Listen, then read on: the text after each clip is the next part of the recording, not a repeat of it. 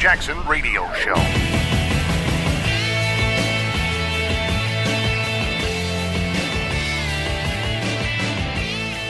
What's up, everybody? It's old dumb Kevin Jackson.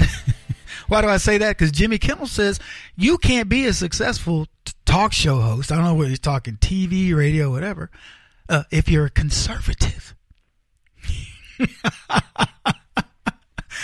Oh my God! Can you believe this dude? And he said, "Look, he didn't say it like he's doing an interview. Like you can't have a successful talk show." He said it at a forum in front of a bunch of other people.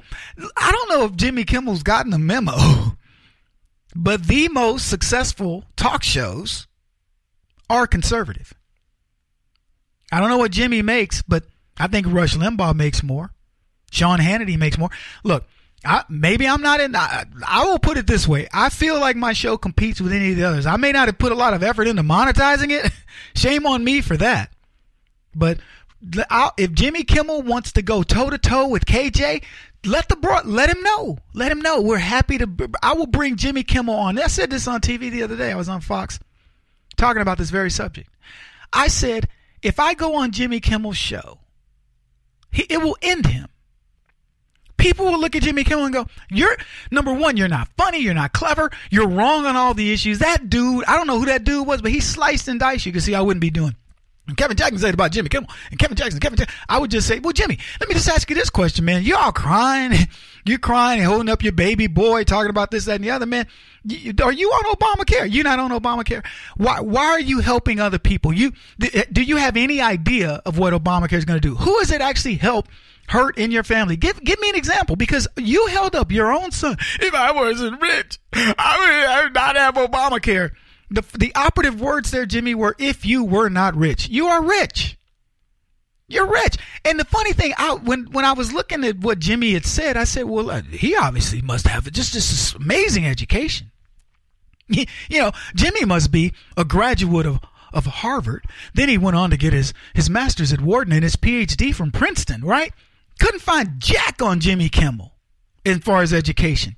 Probably the high school C student who was the class clown. By the way, got his start from, what's the guy? Bueller, that guy? I forget his name. Ben Stein. Thank you. Ben Stein got his start from a conservative. Ben Stein used to represent himself as a conservative. I thought he was a conservative, and suddenly this guy's gone off the rails. Now, look, I'm not going to tell ABC what to do with Jimmy Kimmel. Apparently, somebody else already has. Because I think Jimmy, to get that job, was on the casting couch, and ABC called over Harvey and said, I got one for you, Harvey. Or Kevin Spacey, maybe. I got one for you, Kev. I'll be right over, right after I finish House of Cards. I don't know how this guy got hired. Clever in some ways. Funny guy in some ways. But is he the cleverest, funniest guy on the planet? The answer is no. Jimmy Kimmel doing stand-up. Did anybody know of Jimmy Kimmel when he was a stand-up? Not many. So he caught a break. Good for him. I don't begrudge him that. That's what conservatism is all about. Good for you, Jimmy Kimmel. But what is your issue with Donald Trump? What is his issue? It's amazing to me. Most of us, look, I don't watch late night TV because most of these guys are hacks.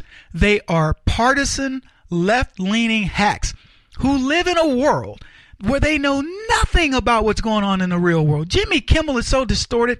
He's paid mega millions of dollars to do a job that, quite frankly, is pretty easy to do. Well, so tell me about your next project. Yes, I'm making this film. Is it hot? Are you hot in it? What do you do? Who's in it with you? You having fun? I mean, look, I'm not going to downplay it because I get it. I got friends in the industry. And people get up there and they go, Kevin, this is so easy. A lot of it is made to look easy because you're good at what you do. And I don't have a beef with Jimmy Kimmel per se. I think he does his job adequately. Is he the guy that's so riveting? Like Johnny Carson, when I was a kid, I couldn't wait for evening time to watch Johnny Carson. If I got to stay up to watch Carson, man, it was a treat. And Carson taught me about humor. He taught me nuances of humor that Jimmy Kimmel couldn't even, man, don't even throw Johnny Carson's jockstrap his way because he couldn't carry the weight of it. I wanted to see Carson.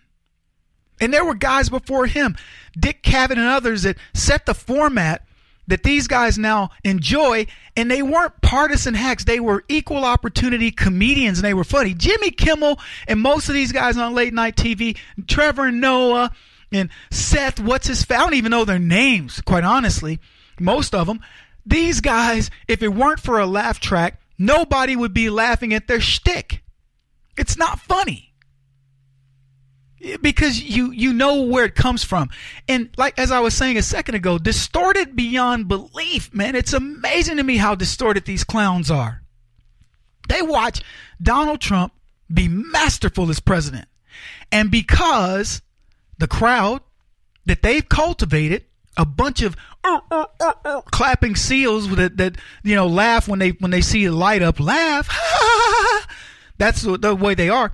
The people that these guys are catering to no longer will tolerate anything positive about Trump. So they play to it. You know what's ironic? I bet you there are many more Trump supporters in that audience. Talked about the lady in Hollywood cleaning Trump's star. Nobody bothered her. She was cleaning Trump's star. I bet there were people all around going, good for her, good for her. I think they had smashed it before, if I'm not mistaken. Jimmy Kimmel, this clown wouldn't dare have somebody on his show who wasn't promoting something, because he would actually have to think. And I would tell Jimmy Kimmel, hey, stick to comedy, but there isn't any. There's so little comedy. I'm not kidding you guys. Look, it's not stand-up, but it's supposed to be. It's supposed to be a fun show. It's supposed to want to invite you to come. I'll ask the audience. I'm not going to ask most of you. Do you feel invited to go see Jimmy Kimmel's show? I don't feel invited. Schumer, when's the last time you heard something from that fat girl? Oh yeah, I said it because I want to fat shame her. When you heard something from her, people walked out of her show. You know what these people have to do now? They have to say, if my show offends you, if you don't like it, you get no refund. Because first of all, why would you even go, right? Why would you go to see Amy Schumer? Why would you go to see Jimmy Kimmel? You could tell me Jimmy Kimmel's giving away free tickets and I wouldn't go to see this clown. And like I said, I dare him to debate any conservative of the age of 9 on any issue that he chooses. He would be so embarrassed. I'm going to tell you, I have friends with kids that would make this guy look like a clown that he is.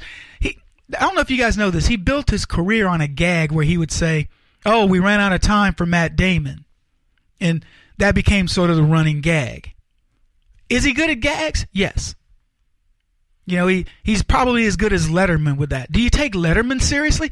When did these guys start to take their opinions about politics seriously? It's the same thing I say to De Niro and Susan Sarandon and many of these other folks. You are actors and actresses. I don't give a crap what you think. What makes you think that your opinion's any better than ours? In fact, I will tell you, as I said earlier, Jimmy Kimmel can't fill a thimble. That's an interesting play on words. With what I know in politics versus what he knows. And he wants to call guys like me dumb. Bring it, Jimmy. Come on my show. Or invite me to yours. It works either way.